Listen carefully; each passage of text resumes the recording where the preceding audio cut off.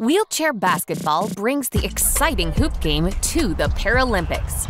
2 teams of 5 players play to score the most points. We score 2 points for a basket within the 3-point line, 3 points from the outside, and 1 point for sinking each free throw. Games consist of 4 10-minute periods and extra time if scores are tied. The court, the hoop, and the backboards are the same dimension as standing basketball. One big difference is the travel rule. Wheelchair athletes must pass or bounce the ball after every 2 pushes to avoid being penalized for traveling. There is also a no double dribble rule.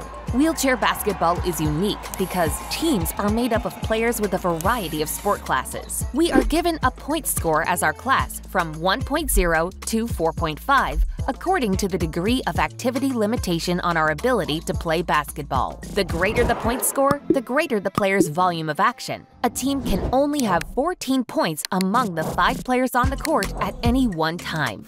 Our wheelchairs are designed for speed and agility.